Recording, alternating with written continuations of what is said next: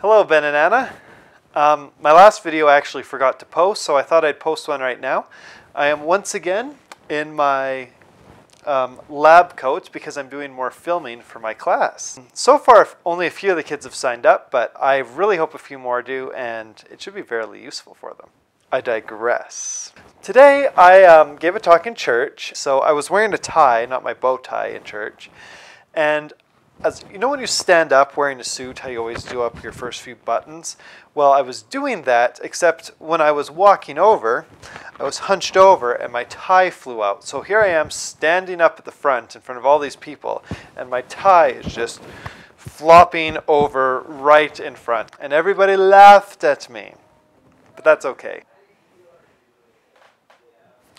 So today I'm going to talk about something that rather bothers me sometimes, and even I am guilty of doing it. It is when you say, I can't. Now, if you remember Grandma used to say, never say can't. Can't is a cowardly word, and it is. I was reading in the 7 Habits book, and Dr. Covey was talking about choice.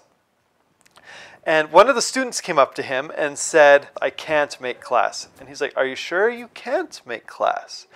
Or do you choose to miss my class? Basically, what this comes down to is everything we do is our choice. We have the freedom to choose. For example, I can't afford it. What does it really mean when they say I can't afford it?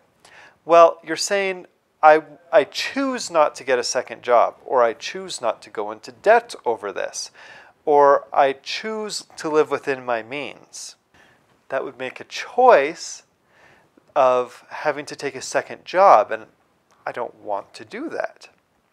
Or it's, I can't visit you, you're too far away. What that's really saying is, I choose not to take the time to do that. I can't, I don't know how. What that's really saying is, I don't want to learn. Always want to learn how. But the basic thing is, we have the choice. Anyway, Anna, I hope you're enjoying your new place, all far away, and I'm very glad you found the cat. That would have been very tragic had the cat been disappeared. Ben!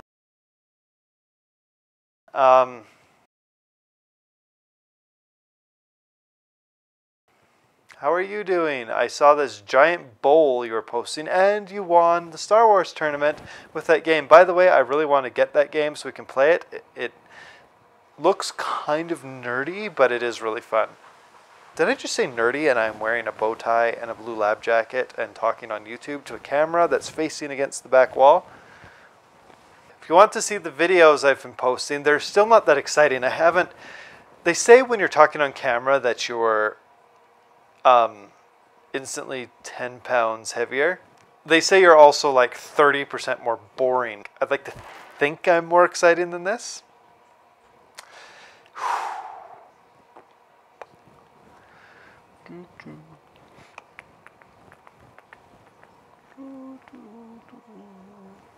Well, Ben and Anna, I hope you have a great week. And Anna, I'm looking forward to seeing your punishment videos. Till next time. I can't stop saying can't, though, because I just can't.